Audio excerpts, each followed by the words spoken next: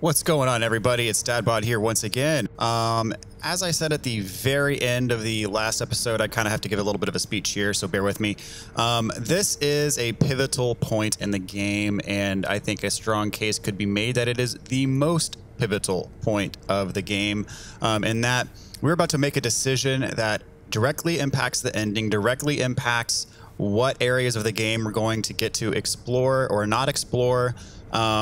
And so I'm going to explain this as quickly as possible. So we're about to make a decision that if we choose one path, we fight some bosses, and then that is the end of the game.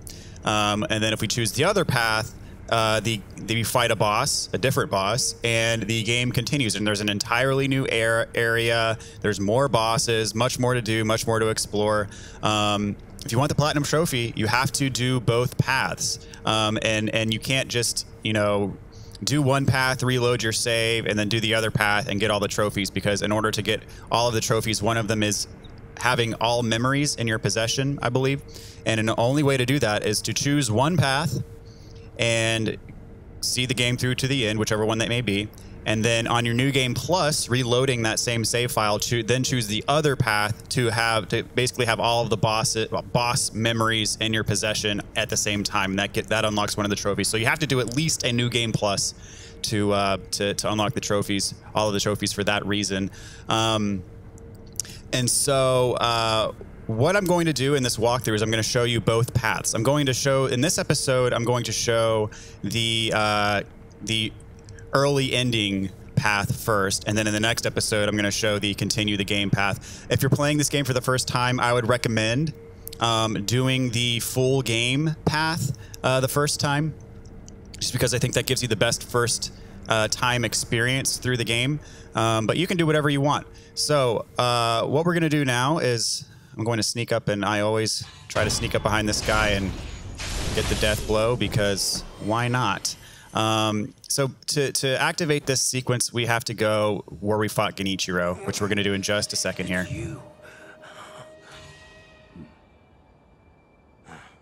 The Divine Heir and Lady Emma, they're being targeted.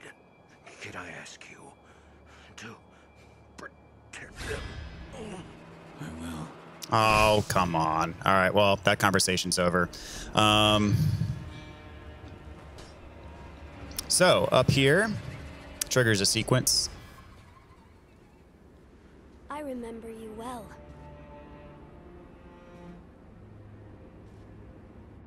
I heard stories of your death, yet here you are. What are you plotting, Owl? Plotting? I would do no such thing.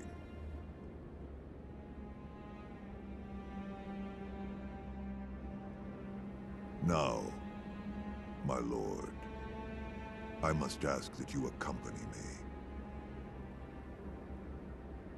This old bird has but one desire.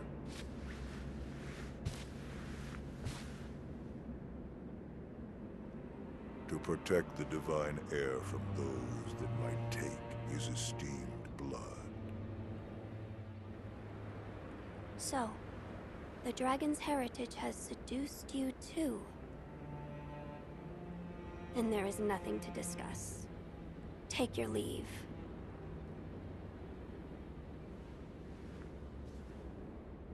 I would, my lord, but I'm so stunned by this view. I'd like to take it in just a while longer.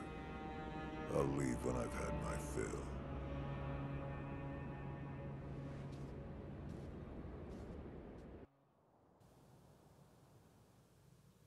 So yet another wrinkle to the plot. Turns out that Owl, our adoptive father, is on his own selfish quest to acquire the dragon's heritage.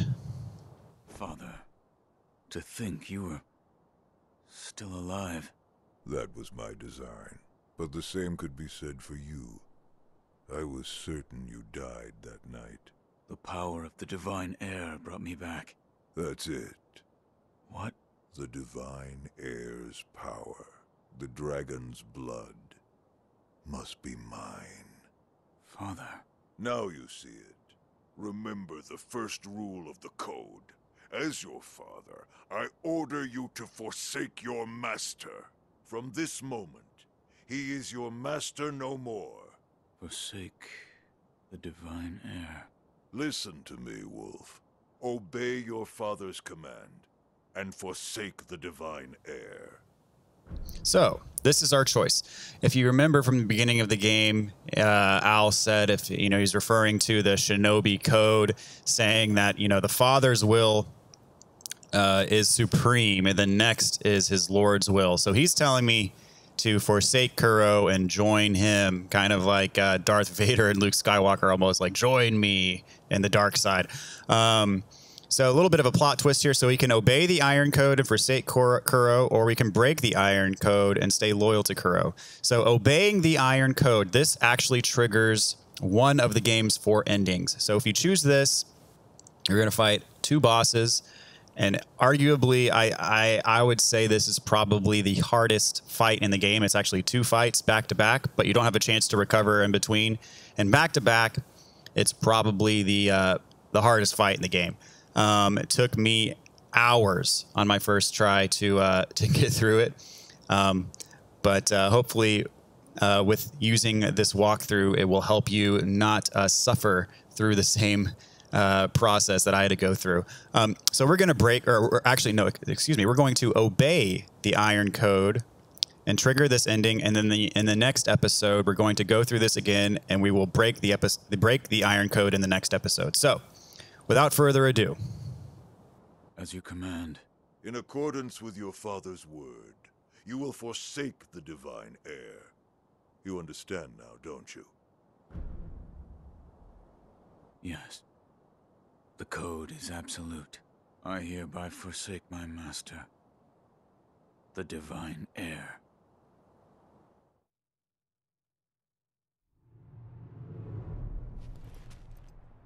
I expected no less from you, my boy. With this, our supreme reign will... It seems we have a troubling guest. But to oppose the daughter of the late Lord Dogen would be quite the insult. Disgrace! My. Not bad at all. Wolf, I leave this to you. Have at it. Tear her apart. Sir.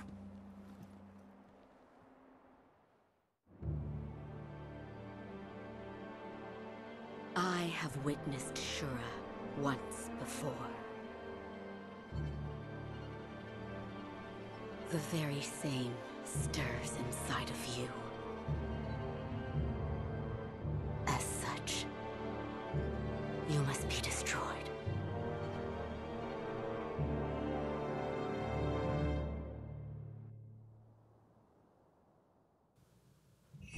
Okay, so real quick before we get into this boss fight, you may notice this path that we just chose leads us to what is known as the Shura ending, or as most people refer to it as the bad ending of the game. Reason being is because this path, basically, we're giving in to our inner demon who has basically been fed by all the killing that we've been doing. And, remember when we talked to Emma before, she said that she would only fight to kill under one circumstance, and that was if she saw someone giving in to Shura. And so we're going to have to fight to kill her. And there's going to be one more boss after her, so try not to expend all of your resources. She has some very powerful attacks, including a grab attack that just does devastating damage, so just be on the lookout for that grab attack. I'll try my best to kind of explain what's going on during the fight without getting myself killed, but we'll see what happens. All right, so without further ado, let's fight Emma. And again, as you could possibly guess, aggression is your best bet in this fight. Oops, and I'm not doing a very good job. So when she puts her sword into her hilt, Oh gosh, that was bad. When she puts her sword into her hilt, she's going to do that cross slash attack. I normally would successfully run away from it, and that gives you a chance to get some hits in. So just a couple things to be on guard for. So there's her sword attack. It's better if you run to your right, and her left when doing that, and sometimes you can get behind her and get a couple shots in for damage. Let's see. I'm going to need to concentrate. You can do some Makiri counters, so I'm going to be light on the commentary going forward in this fight. That combo leaves her open to an attack if you block everything. She's susceptible to firecrackers, although I don't recommend using firecrackers too terribly much during this fight, because you're going to want them in the next fight too. And that was her grab attack that she just murders you with, that I dodged a few seconds ago there. Kiri counter.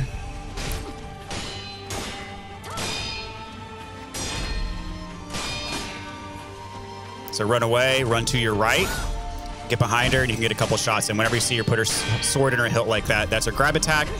That's a good opportunity to get some hits in as well, and she's almost gone.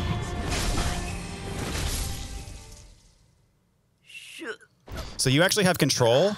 I equip an Akko Sugar and a Divine Confetti right here while you have control during this little cutscene, because it basically buffs you up and gets you ready for the next fight. Good little strategy for that.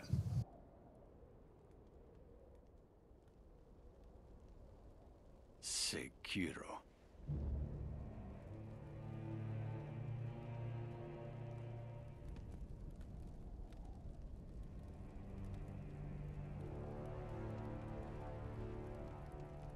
You were a most unkind and inauspicious man. But for some reason, I could not bring myself to hate you.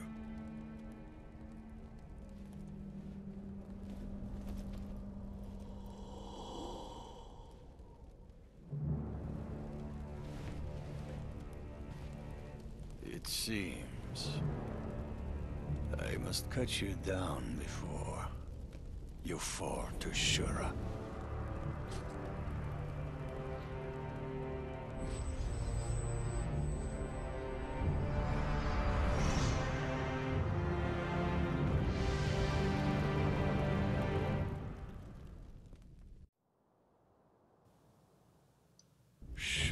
Okay, a little bit about this fight. It takes place in two distinct phases. Phase 2 is very different from Phase 1 just in terms of his abilities and attacks. We'll get to that when we get there. The key, again, with him, as with, Genichiro, as with Emma, is to stay on him. Don't let up. Don't let him recover his posture. Always be on guard, ready to block. He has the same move that Emma has, where he kind of puts his sword into the hilt, and then he charges up to do like a quick cross-slash type move. And you're able to dodge that in just the same way we dodged it against Emma, is basically to run backwards away from it, and then also circle around to your right and to get behind him and get some shots in. Firecrackers work well in this fight. I recommend saving them more so for the second phase of the fight. And really, it's a matter of learning his attack patterns and kind of developing the reflexes to counterattack them. This could be the most difficult boss in the game, honestly. And so I don't want to do a whole heck of a lot of talking. One thing is if you try to heal, he's going to counterattack you. So one way that I sort of get around that is I'll throw firecrackers before healing. So that way when he charges at you, he actually runs into the firecrackers and stuns himself. And then that way you get your heal off without getting punished severely. Also attack buffs, Divine Confetti, Akko Sugar is your friend in this fight. Hopefully you manage to, maintain a lot of your resources from the previous fight, from your gourd pouch and your pellets, and you have ample opportunity to heal. I'm going to do minimal talking during this fight just because it does require so much concentration, which is why I've just paused the game and just kind of explained everything up front. Good luck. This fight is tough. Hopefully I'll get this first go. We'll see. But anyway, without further ado, here is Isshin. Kill your kind again!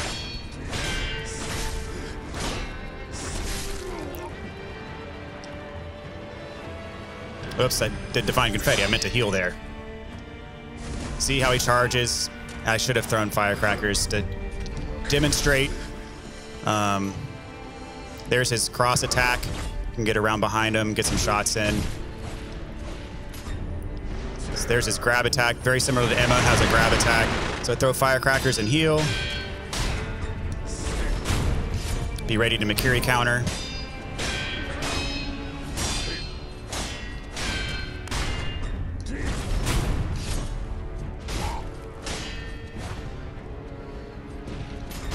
Ooh, there's his grab attack.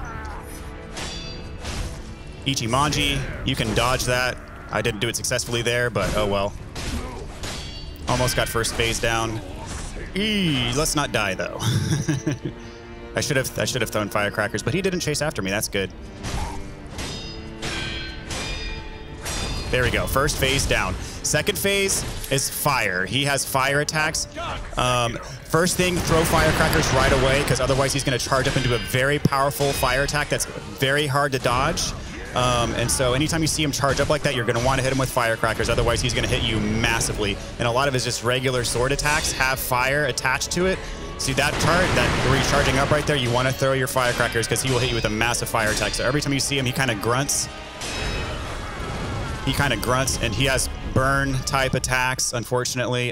So anytime you see him do that kind of charge, he's sort of grunting, you want to throw firecrackers right away because you don't want to be on the receiving end of that attack. So we're going to use some dowsing powder to get rid of our burn, and he always likes to punish healing type moves. So I'm going to throw some firecrackers again and heal up.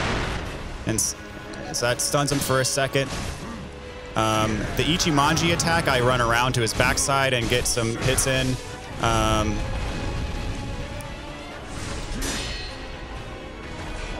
right, so firecracker that move. That's his charge up move. Run around behind him for the Ichimonji and get a hit in, but he punished that, of course. Oops, I should have deflected there. I'm gonna throw in some confetti. Hopefully, oh.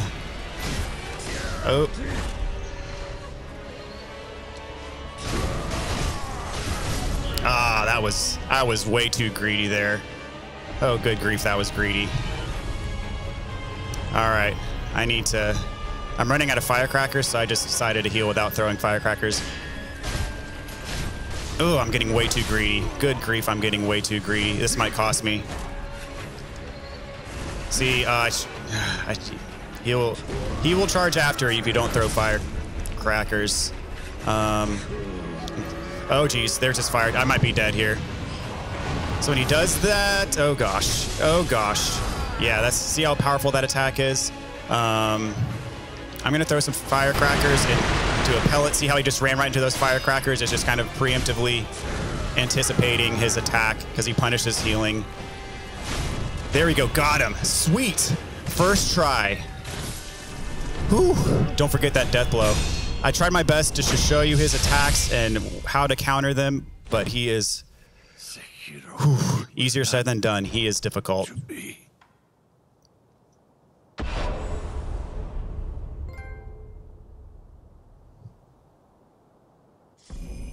All right, and we get a memory. And we acquire a skill, one mind.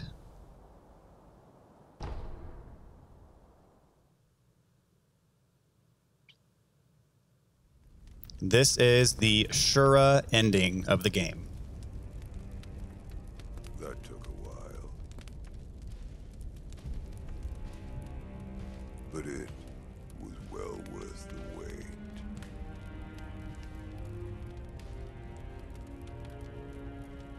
Despite his age, few could hope to defeat a man such as Isshin.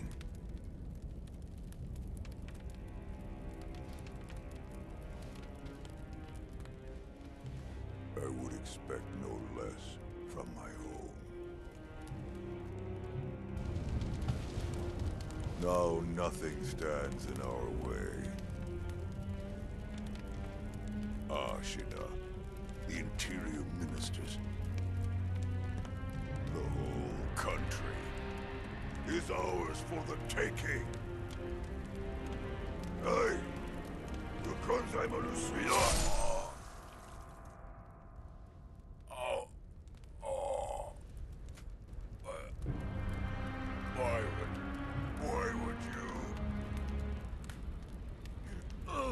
Shura!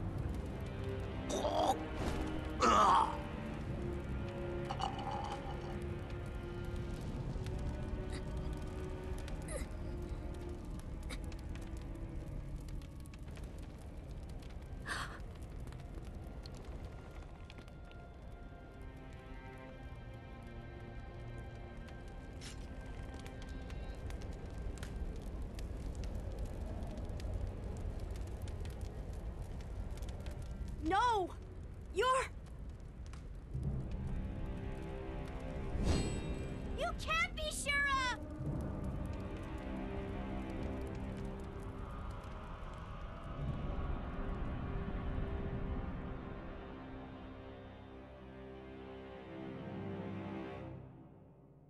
Soldiers and townfolk alike died by the thousands. Very few survived. Ashina became the setting for the most tragic massacre of the Sengoku era. And for a long time after, it was said a demon lurked the land.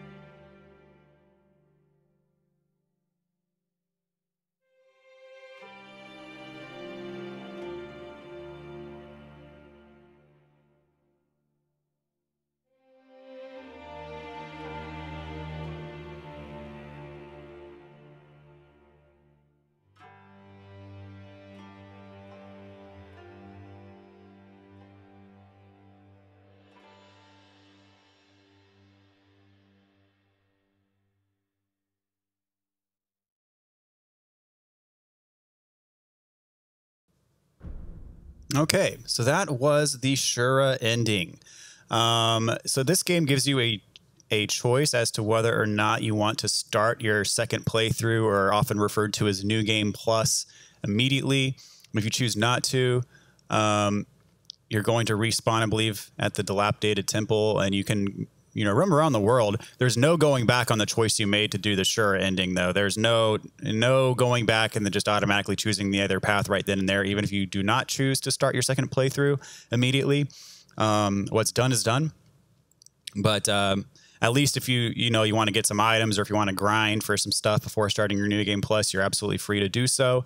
Or you can just hit yes, and you will you'll just start straight into to your New Game Plus. So as you could see from the Shura Ending, we turned our back on everybody. Al thought we were on his side. We were not. We had at that point been overcome by Shura, and we were on an unstoppable path of destruction at that point in time, especially since we did what our friend the sculptor could not do, and we got through Isshin and took him out as well. So that is what's known, what commonly referred to as the bad ending of the game. I mean, you be the judge. It is what it is. It is interesting to see just how that side of, the potential outcome or different potential timelines plays out. I'm glad they threw that in the game. I think it kind of helps flesh out some of the elements of the lore that had been discussed earlier in the game, and just puts some teeth on it, makes it feel like reality. But anyways, I don't suggest taking that path the first time through the game, because you are cutting out probably about 1/3 or 1/4 of the game by doing so. I do suggest taking the other path during your first playthrough, but of course, the choice is yours to make. So let's see. Gives you a warning, will not be able to return to the current playthrough upon starting playthrough number 2. So very similar to Dark Souls and Bloodborne, if you're familiar with From Software. You start the New Game Plus, you are stronger, of course, because you have enhanced vitality, you have enhanced attack power, you have abilities that carry over, excuse me, from playthrough 1 to playthrough 2. However, your enemies also scale up in difficulty, so it's not all one-sided. It's not just you're more powerful and you're just going to be able to roll over everybody you encounter. The bosses are going to be scaled up. The normal enemies are going to be scaled up. This is just the opening cutscene, and here we are. So you'll notice that we just got an item called Kuro's Charm. That is a unique item that you only obtain during your second and subsequent playthroughs. Let's see. Can I access Kuro's Charm from the menu? There it is. So it's a charm received from Kuro, placed on the wolf's person in secret after he lost his life in the Harada estate and gained the power of resurrection. The charm has protected the wolf well, tempering his ordeals. To part with it would mean facing a path of hardship beyond that endured thus far. So you have the Kuro's, you've always had the Kuro's Charm, but in subsequent playthroughs after your first playthrough, whether it be your second time, third time, fourth time, or beyond, you are going to start with Kuro's Charm in your inventory. And then actually when you first meet Kuro, you're going to have the opportunity to give it to him, meaning return it to him and play the rest of the game without it. Similar to the Demon Bell, this makes the game harder, but it doesn't make it harder just by scaling up the difficulty of enemies even higher than they already were. What it does is it makes it so if you're blocking, unless you get a perfect deflect, if you're just blocking, if you're just holding L1 to maintain a defensive posture, and you just take hits, previously you would receive no damage. You would only receive, or you'd receive no damage to your vitality. You'd only receive damage to your posture. Well, if you choose to give Kuro's Charm back to Kuro when he asks for it, or when he asks if you want to give it back, or whatever he says, you actually will receive a small amount of damage by holding just a defensive posture. You will not take damage if you get a perfect deflect, but if you just hold the block button and maintain a defensive posture and just take the hits, instead of taking only posture damage, you're also going to take some damage to vitality as well. Not as much damage to vitality as you would if you were just taking the hits open, but you will take damage to vitality by blocking without getting a perfect deflect. So that does make the game harder, as you could imagine. And the choice is yours and yours alone to make if you want to give it back to him or not. And, you know, while you're at it, might as well ring the demon bell too. So anyways, that's about it, you know, with the Shura ending. As I said in the next episode, I'm going to choose the other path, and we're going to proceed with the rest of the game as normal. So that's that. Thanks for sticking with me here through the Shura ending. I hope you enjoyed it, and I will see you guys next time. Thank you guys so much for watching. Have a great day.